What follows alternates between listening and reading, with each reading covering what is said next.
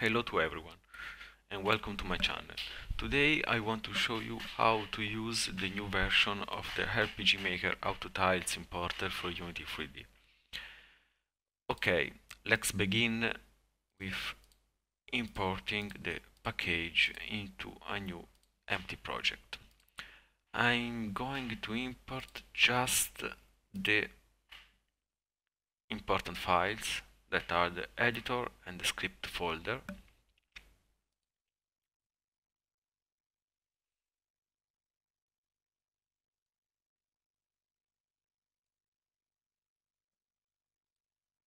So, okay, now I can go to the Tools menu, RPG Maker Importer, Auto Tile. You have two choices. Settings let you set the standard destination path for the generated sprite sheet and for the generated auto tiles. For now, I leave that the default values. Then I'm going to click the importer. So in the drop down menu you can select the image layout you want to slice. As you know, RPG Maker has a different layout for the various auto tiles, and in this case I want to slice an A1 layout image for the animation waters. So I want to use these three image for these three animated tile for the waterfall and this for the decoration, and I'll create these auto tiles using the standard path, and as you can see they are generated.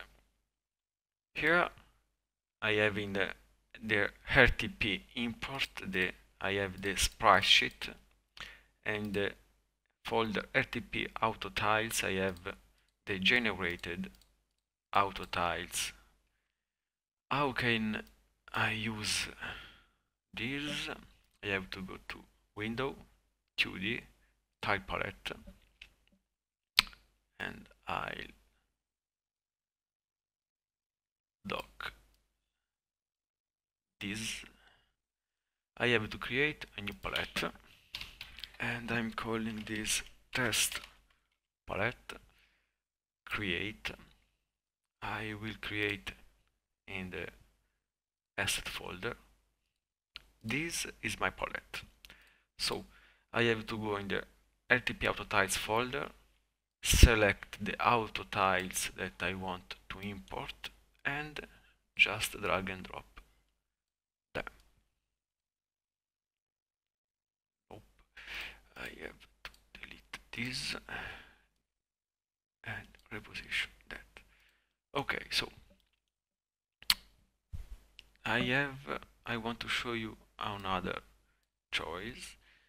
Select none. I want to save this water tile in a folder I want to specify. So it will ask you two folders. The first one is for the sprite sheet. The second one is where to save the auto tiles.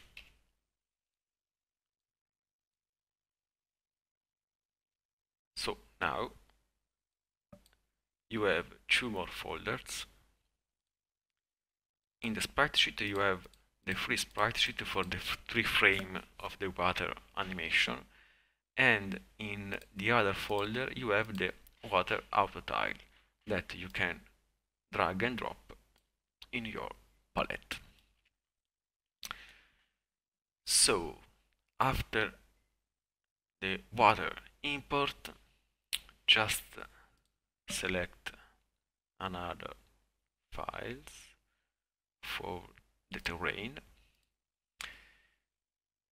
and as you can see this file is sliced with the wrong layout because it's a A2 full layout image, And as you can see now, you have all the terrain that are be sliced correctly.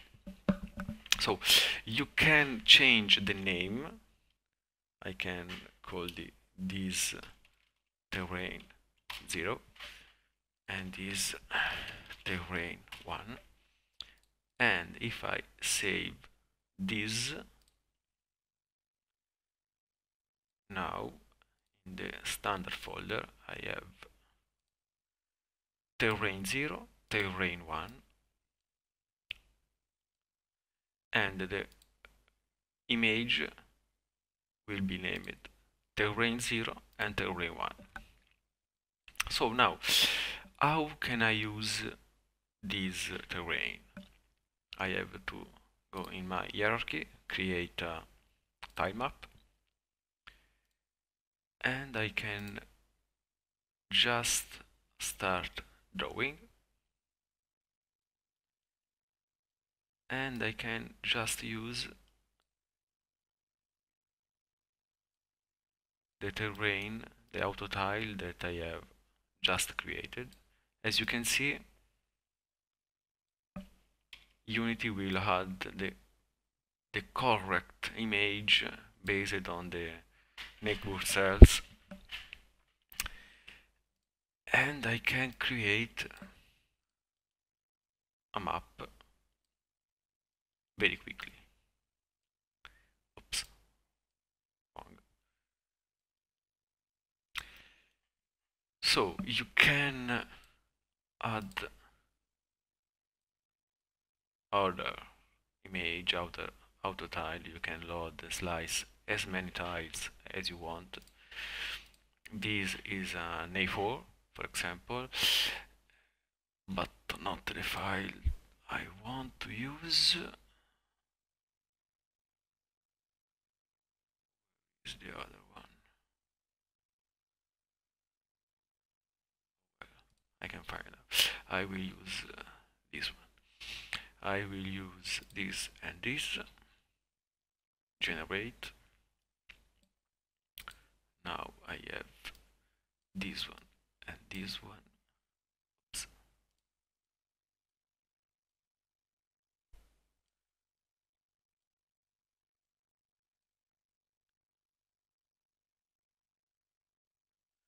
We'll add just some more details.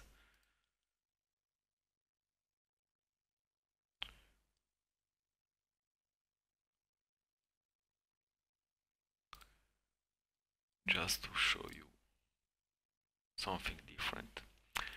So now, if I hit play,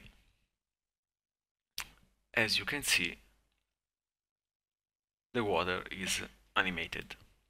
You can control the speed of the animation of the water if you go in the inspector and in the water tiles. In this case, in the waterfall tile, you have animation speed. If I no multiple select, if I change this value and hit play again, as you can see, the animation of the water is much faster. I can do the same things with the water tile.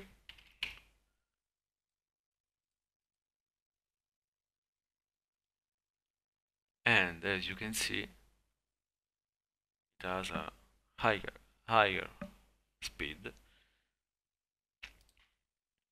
So this is just the basic to use the RPG Maker Auto Tiles importer.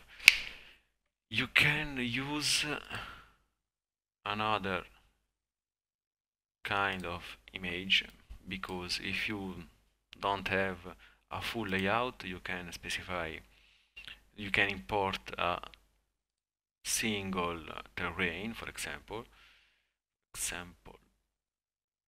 I have single terrain. This one is okay.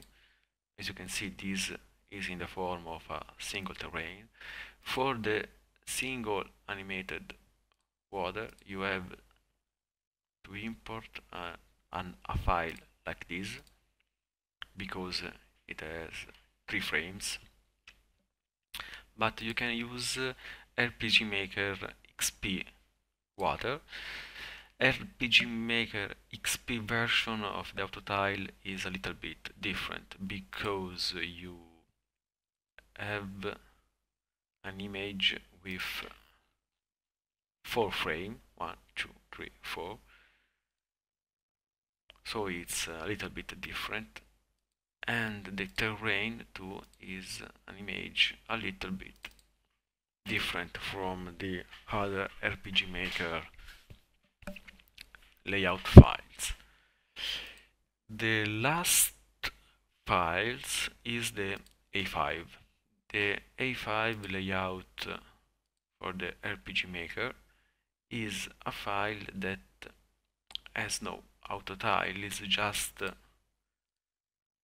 plain block with no information about autotiling. You can just slice them and save them.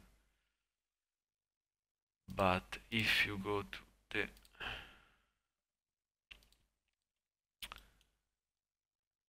auto tiles folder, as you can see, these tiles has no information, no auto tiles. They are just plain sprite. You can put them inside of other auto tiles, and the auto tiles will be adapted to the new information, but the A5 will not have such behavior. There are more things that I want to show you. So, before I have generated this autotile that is referred to this animation, that are water decoration. So if I use these autotiles in this empty space, I have this nice decoration. But if I want to put this leaf in top of the water, as you can see, they are going to replace the water autotile. RPG Maker has an automatic mechanism to handle more than one layer. In Unity you have to create another tile map like this. I will call this tile map 00, tile map 01, and in the palette right here you have to specify which tile map you want to use as target. In this case I want to use the tile map 01, and as you can see now the leaf will be rendered on the tile map 01 and not 00, and you can even specify a sorting order. You can put the tile map on the order layer 0, the tile map 01 in the sorting layer 02, so they are rendered in a different order. And now if I hit play, I will have the leaves on top of the water. There is another interesting things that you can do. So how can I specify that my character, my hero, can't walk on water? Well, I can do this specifying a collider. Unity has a tile map collider 2D. So if I use this, you can see all the water, all the map will have the collider. But I don't want that. I want that all just the tree will have a sprite collider, the waterfall will have a sprite collider as the collider on the water, not the water, the tree leaves, and for the terrain I have no collider, and just check if the water, yes, the water and sprite collider. So if I select this one, I have to remove the show grid. Okay, now you can see it better. Now the water, the waterfall, the tree has a collider, but the terrain will not have a collider, so my character, my hero, can walk, can move on this terrain without generate any collision. You can change the type of collider using sprite grid in case you have in case you want a full grid collider or a collider based on the form of the image with alpha channel like this one, but that's your choice in base of based on your project needs. So this is the end of the video. Thanks for watching and have fun.